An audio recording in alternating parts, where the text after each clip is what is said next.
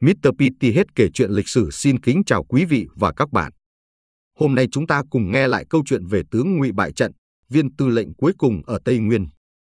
Thưa quý vị, trong số tướng Ngụy được cử lên Tây Nguyên làm tư lệnh quân đoàn và quân khu 2 thì Phạm Văn Phú, tư lệnh cuối cùng của cái địa bàn rộng lớn, phức tạp này có khá nhiều thăng trầm, là người duy nhất mang lon thiếu tướng.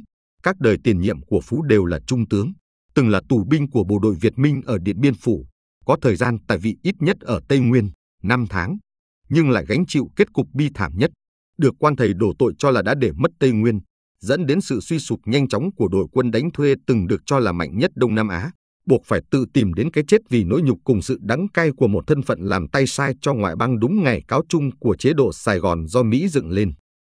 Phạm Văn Phú sinh năm 1929 tại thị xã Hà Đông, tỉnh Hà Đông, nay thuộc quận Hà Đông, Hà Nội. Giữa năm 1953, Phú tốt nghiệp khóa 8 trường võ bị Liên quân Đà Lạt và tình nguyện vào phục vụ trong binh chủng nhảy dù của quân đội Liên Hiệp Pháp. Gần một năm sau, vào thời điểm chiến trường Điện Biên Phủ diễn ra quyết liệt, Phú mang lon trung úy chỉ huy một đại đội của tiểu đoàn 5 quân dù người Việt vào ngày 14 tháng 3 năm 1954. Tiểu đoàn này được lệnh nhảy xuống chốt giữ một vị trí sát đường băng chính sân bay Mường Thanh. Hơn một tháng liên tục giao tranh ở đây, đại đội của Phú cùng tiểu đoàn 5 bị đối phương đánh cho tơi tả, quân số thương vong quá nửa. Phú may mắn thoát chết lại còn được thăng cấp đại úy và ngày 26 tháng 4 được lên chức tiểu đoàn phó. Nhưng chỉ 11 ngày sau đó, vào chiều ngày 7 tháng 5 năm 1954, trước sức tiến công như vũ bão của bộ đội Việt Minh, toàn bộ lực lượng Pháp ở Điện Biên Phủ, trong đó có tiểu đoàn 5 của Phú phải hạ súng đầu hàng. Sau ngày 20 tháng 7 năm 1954, theo Hiệp định Geneva, Phú cùng đồng bọn được phóng thích rồi được đưa vào Sài Gòn. Từ đây, Phú phục vụ trong quân lực Việt Nam Cộng Hòa do Mỹ hậu thuẫn và nuôi dưỡng. Do cúc cung tận tụy với chủ mới nên năm 1960, Phú được tuyển chọn vào lực lượng đặc biệt. Cuối năm 1962, Phú được thăng cấp thiếu tá, giữ chức liên đoàn trưởng liên đoàn quan sát 77. Tháng 5 năm 1964, Phú được thăng cấp trung tá giữ chức tham mưu trưởng lực lượng đặc biệt. Một năm sau, Phú được thăng cấp đại tá nhiệm chức. Tiếp đó, Phú lần lượt được giao Phó Tư lệnh Sư đoàn 2 Bộ binh, Phó Tư lệnh Sư đoàn 1 Bộ binh, Tư lệnh biệt khu 44. Năm 1969, Phú được thăng cấp chuẩn tướng. Đầu năm 1970, Phú được điều lại lực lượng đặc biệt làm tư lệnh. Tháng 8 năm đó, Phú được điều ra quân khu 1 làm Tư lệnh Sư đoàn 1 Bộ binh. Đầu năm sau thì được phong quân hàm thiếu tướng. Cuối năm 1972, do điều kiện sức khỏe, Phú được điều về Sài Gòn làm chỉ huy trưởng trung tâm huấn luyện Quang Trung. Những tưởng đây là bến đỗ bình yên của Phú. Song, vào tháng 11 năm 1974, để tạo phe cánh, Phó Tổng thống Trần Văn Hương và Thủ tướng Trần Thiện Khiêm đề nghị Tổng thống Nguyễn Văn Thiệu cho Phú ra làm tư lệnh quân đoàn và quân khu 2 thay thế tướng vua gái Nguyễn Văn Toàn. Nhưng đây lại là định mệnh đối với Phú. Vào tháng 12 năm 1974, Phú được triệu tập về dinh độc lập dự hội nghị quân sự cấp cao bản kế hoạch tác chiến trên quy mô toàn quốc của năm 1975.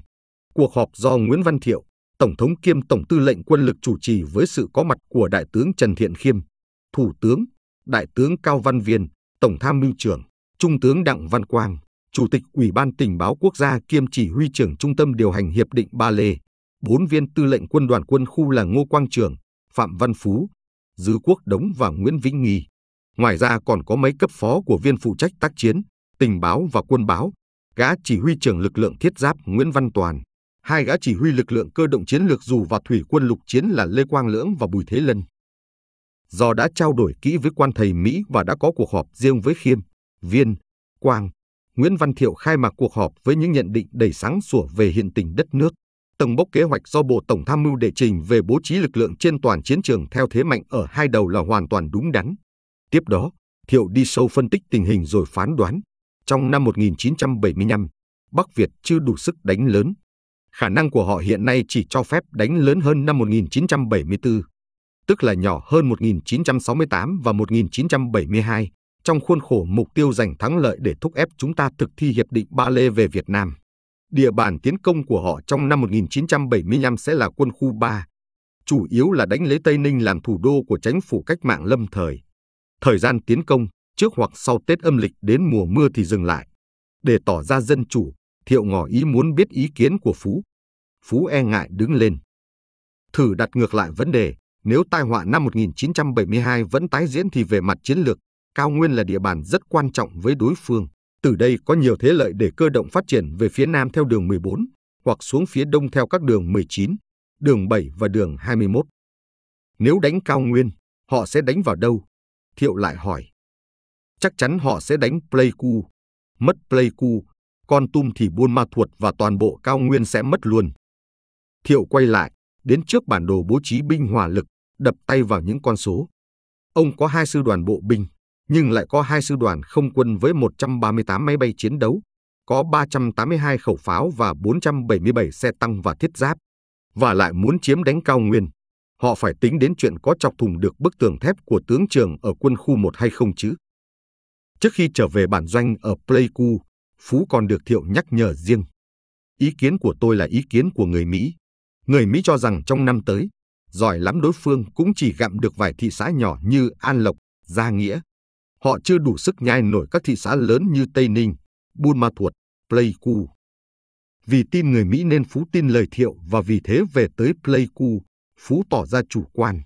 Nhưng từ trung tuần tháng 1 năm 1975 đến trước Tết Nguyên đán Ất Mão, quân giải phóng gia tăng các trận đánh nhỏ lẻ ở Tây Nam thị xã Pleiku và xung quanh thị xã Kon Tum cùng các hoạt động chuẩn bị bất thường khác, rồi thường xuyên pháo kích vào các mục tiêu ở thị xã Pleiku, Kon Tum và hoạt động mạnh ở đường 19 phía đông Pleiku.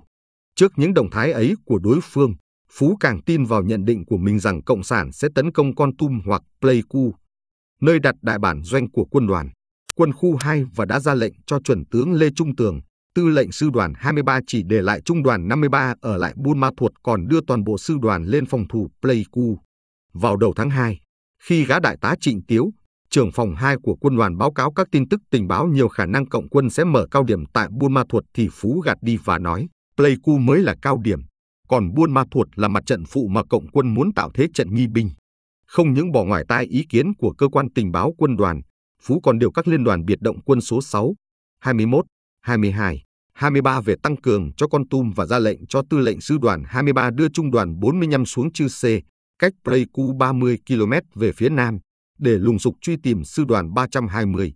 Cùng thời gian này, Tổng thống Nguyễn Văn Thiệu đến thị sát Tây Nguyên, được cơ quan tình báo trung ương báo cáo mới phát hiện có sự di chuyển của cộng quân ở phía Tây và Đông Buôn Ma Thuột. Và trưa ngày mùng 1 Tết Tất Mão tại trung đoàn 44 đang phòng thủ Pleiku, Thiệu đã chỉ thị cho Phú cho toàn bộ sư đoàn 23 về Buôn Ma Thuột, tăng cường thêm một chi đoàn xe tăng M48. Ngoài ra tôi sẽ tăng cường cho anh thêm một liên đoàn biệt động quân để làm lực lượng dự bị. Tướng Phú trả lời, vâng, tôi sẽ thi hành theo kế hoạch của Tổng thống. Nhưng những ngày sau Tết, đối phương lại liên tục tổ chức tiến công đánh chiếm các vị trí phòng ngự ở Tây Nam Pleiku và quanh thị xã Kon Tum. Đang lúng túng vì chưa tìm được dấu vết gì của sư đoàn 320 và 10, lại bị đánh mạnh ở hướng Bắc. Phạm Văn Phú phớt lờ lệnh của Thiệu, bốc ngay trung đoàn 45 từ Chư Sê về Thanh An để bảo vệ Pleiku. Nhưng điều Phú không ngờ thì lại diễn ra. Vào 2 giờ sáng ngày 10 tháng 3, Phú bị đánh thức dậy trong nỗi kinh hoàng, Buôn Ma Thuột bị Cộng sản tấn công. Và 32 giờ sau đó, khi gã còn đang la hét điều binh khiển tướng thì nhận được tin sét đánh, quân giải phóng đã làm chủ hoàn toàn thị xã này vào lúc 11 giờ ngày 11 tháng 3. Ngày hôm sau, Phú lại nhận được bức điện đau đầu của Thiệu, phải giữ Buôn Ma Thuột đến cùng. Trách nhiệm chỉ huy thống nhất cả mặt trận này do tư lệnh sư đoàn 23 đảm trách. Như vậy là Thiệu khiển trách Phú và bán chính thức báo tin sẽ cách chức tư lệnh quân đoàn và quân khu của Phú.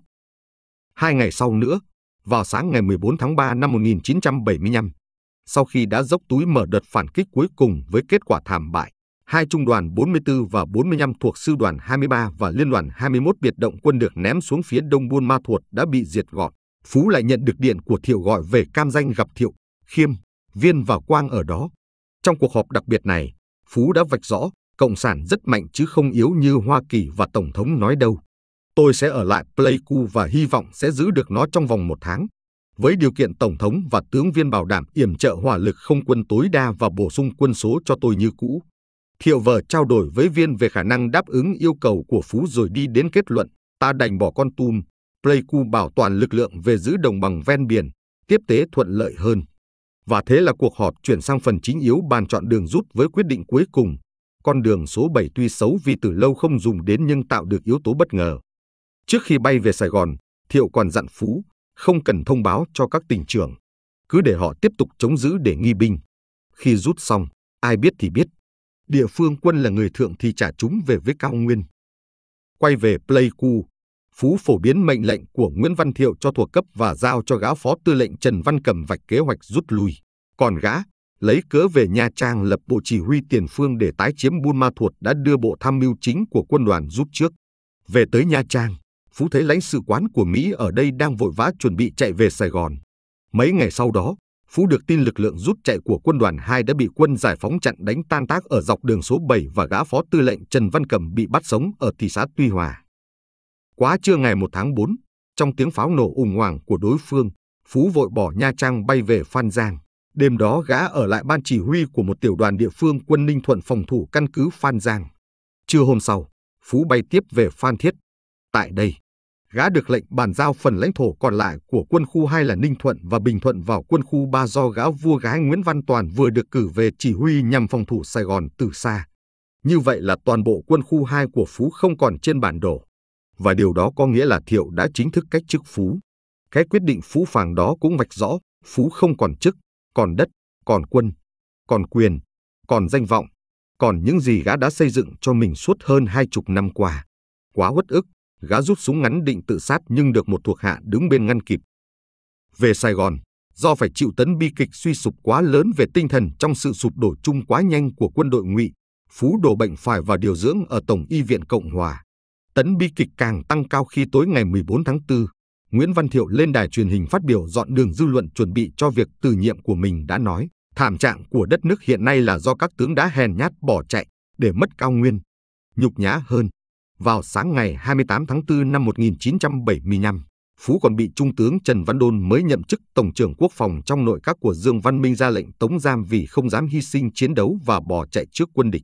Nhưng cái lệnh đó không thực hiện được vì chính Trần Văn Đôn ngày hôm sau cũng đào tẩu ra nước ngoài. Sáng ngày 29 tháng 4 năm 1975, tại ngôi nhà riêng ở đường Gia Long, chở cho vợ con rời nhà ra sân bay Tân Sơn Nhất tìm cách di tản, Phú đã uống một liều độc dược cực mạnh để giải thoát cho sự bế tắc không lối thoát của mình. Khi vợ con biết tin trở về thì đã muộn, vội nhờ người đưa Phú vào bệnh viện Grand cấp cứu. Sau một ngày đêm mê man bất tỉnh, vào trưa ngày 30 tháng 4 năm 1975, đúng vào lúc quân giải phóng tiến vào dinh độc lập thì Phú tắt thở. Trên đây là câu chuyện kể về ngày trở về tướng Ngụy bại trận, viên tư lệnh cuối cùng ở Tây Nguyên. Mr. PTH xin trân trọng cảm ơn.